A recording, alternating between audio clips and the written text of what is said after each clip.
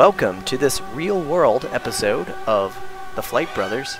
Today we are touring classic flying Warbirds of the Collings Foundation at the Deer Valley Airport in Phoenix, Arizona. I hope you enjoy this tour.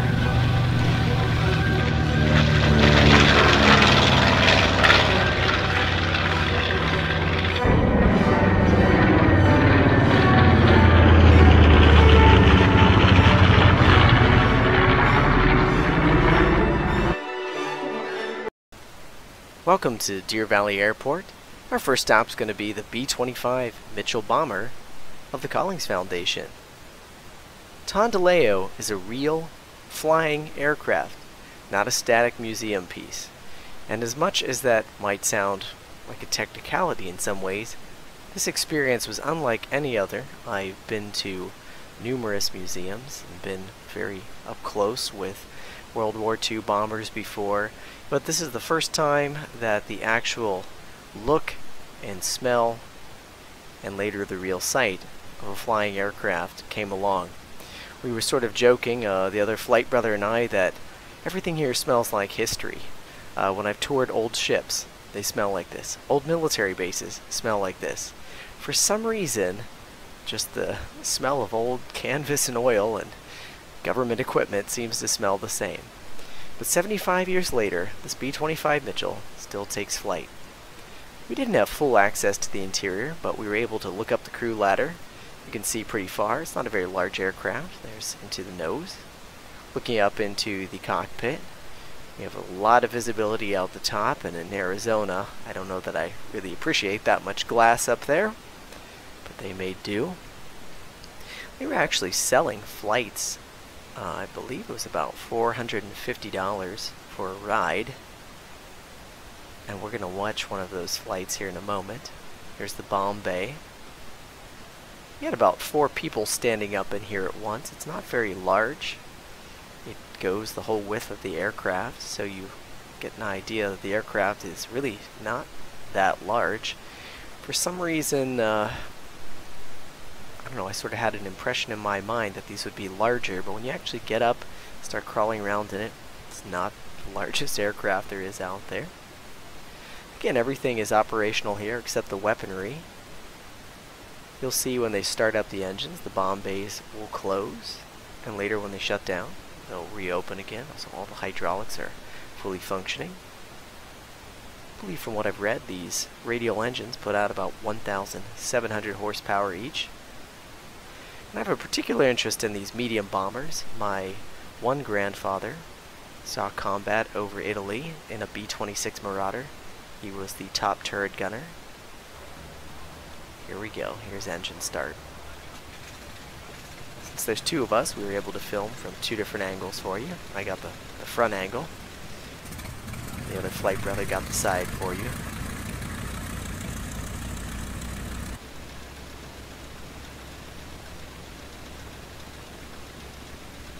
It's amazing to think, 75 years later, a lot of tender love and care has kept this aircraft operational, safely flying passengers.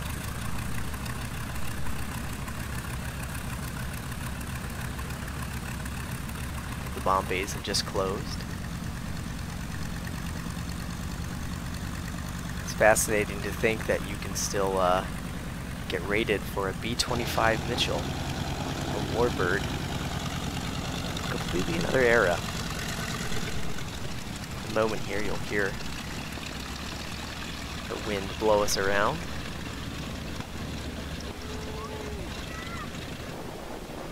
There it is. The sight and smell. It's like nothing else. If you get a chance to go see these Warbirds, I highly recommend it. It really is like nothing else. When you see them in the museum, odds are you're normally roped back. Don't look. Don't touch. It's certainly not going to move. For me, the worst thing about museums is the unusual way they sometimes hang them from the ceiling and overlap them, which is never ever the way you actually see an aircraft in its environment in the airport or in the air.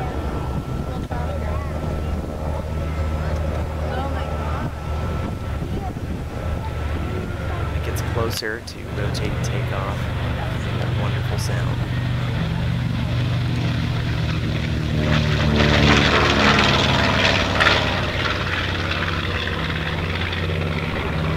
might expect, running a aviation and flight sim YouTube channel.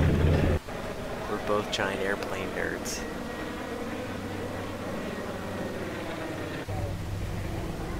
And really just the sound of these aircraft is remarkable.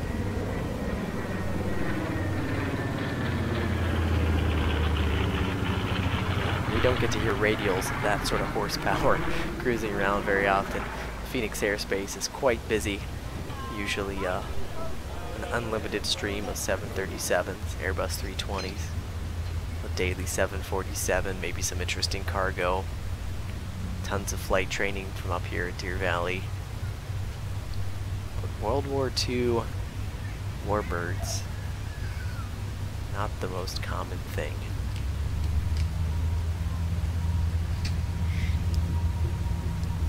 The juxtaposition with modern business jets.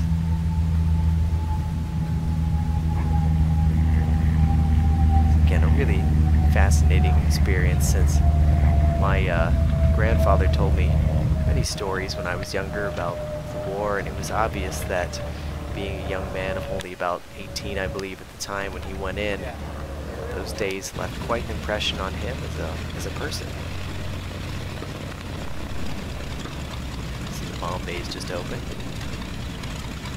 Shut down the engines. I believe they've got about 4 paying passengers stuffed in there.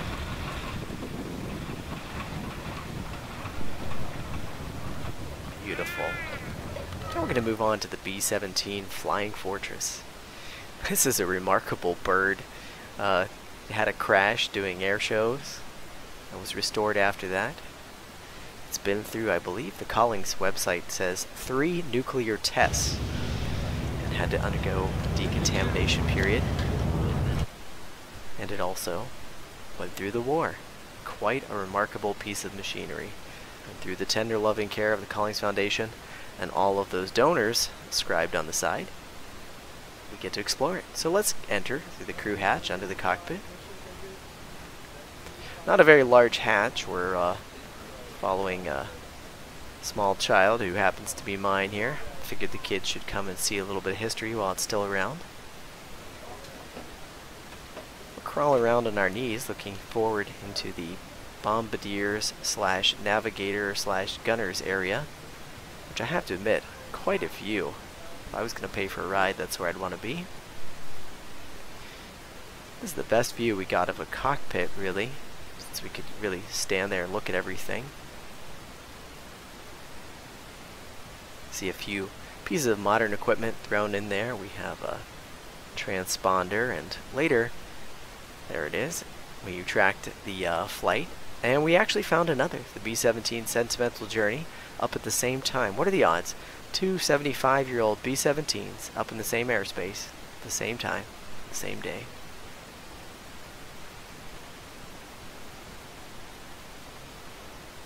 Cockpit's obviously functional to keep this aircraft safe for touring as well as taking passengers.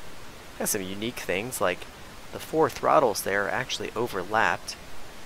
Engines 1 and 4 appear to be the upper handles, and engines 2 and 3, the inboards, are the lower, but both the inboard and outboard seem to meet for those center handles. So I guess you'd grab the centers to operate all 4 at once. Just a different setup. You don't really see anything like that with quad jets.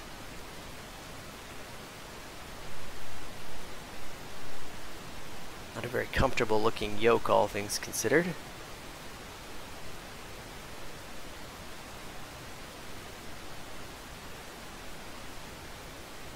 A pretty good view. We actually had wonderful weather this day. Phoenix is well known for its heat, and we had a very nice day. So taking literally one step backwards, you're in the top turret area. Rear plexiglass is a little bit old, as you can see, but looking around, the rest of it's nice and clear. Quite a fantastic view. They do not have any dummy guns in that position. Took a quick walk through the bomb bay, which is a narrower catwalk than I really expected. It's only about as wide as your shoe. You might have about ½ an inch on either side. Got some dummy bombs in there. Behind that, the radio slash gunners area. And one little surprise for me, I didn't expect this to have an open roof.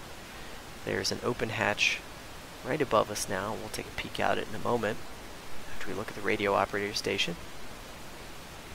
There's the other side, just some radio equipment, radio stacks. Now we're going to poke our head out that open hatch.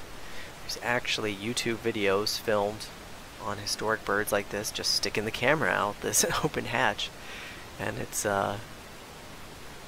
remarkable. I mean, you see open aircraft, but they're usually much smaller. An aircraft of this size, it's just so interesting to see the wings and the tail out there. So here's our ball turret, and that yellow tank is the oxygen, since this is going to be capable of cruising well beyond breathable airspace. Ammo loading. Got our side guns. All the kids had a great time with these waist guns.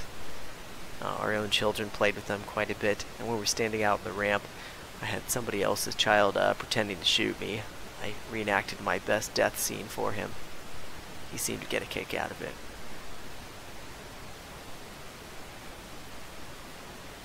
Some of the onboard equipment. Now we're going to take a little peek back. You can't actually see the whole way back there. They've got some canvas, I'm not sure why, so we can't actually see into the tail gun area.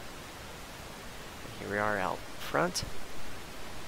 That is a newer nose piece. I believe that was one of the things that had to be restored after its crash. So let's go check out the world's only fully restored and flying B-24 Liberator. One of the sad things as time marches on, I mentioned my grandfather was on the B-26 Marauder. There are no flying examples left.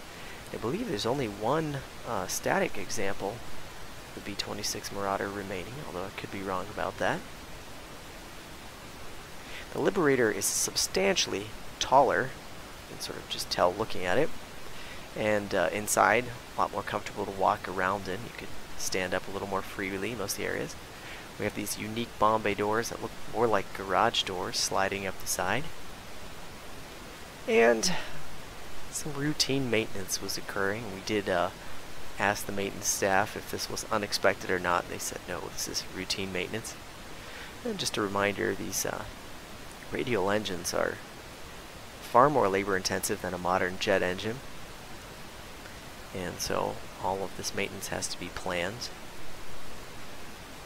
And they've got to bring it all on the road. It's not like you're going to find parts for this just lying around. So nice opportunity to get to take a peek inside. And they were working on this for quite a while.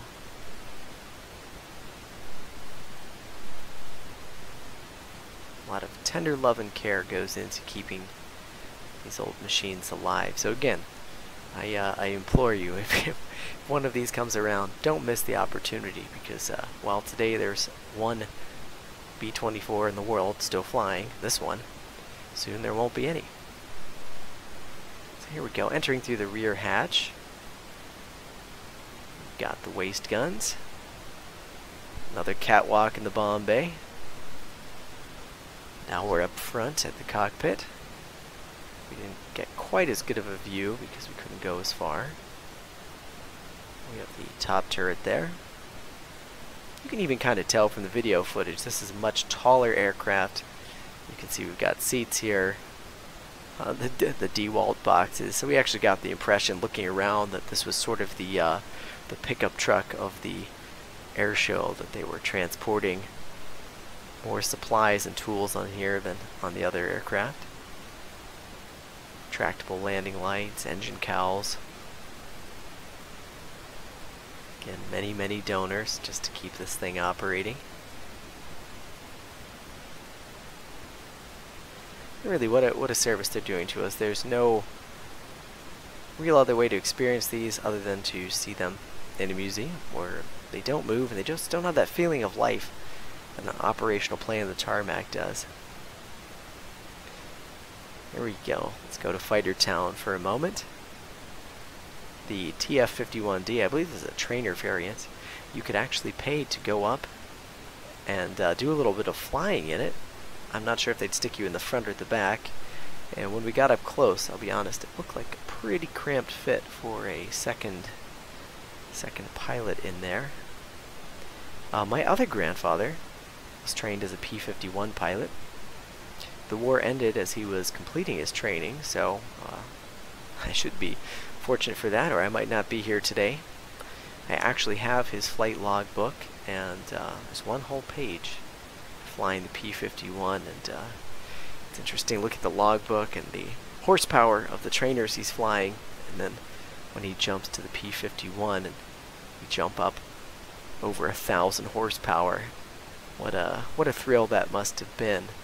Unfortunately, my grandfather passed when I was quite young, and I'd love to hear some stories if I would have had the opportunity, been a little older and known what to ask. A lot of people brought their children now. You can see random kids all over the place out here. We brought our own as well. Just a good thing for kids to see. A P-40 Warhawk, again a trainer variant for 2 seats. Sorry, everybody's in the way there and photo bombing.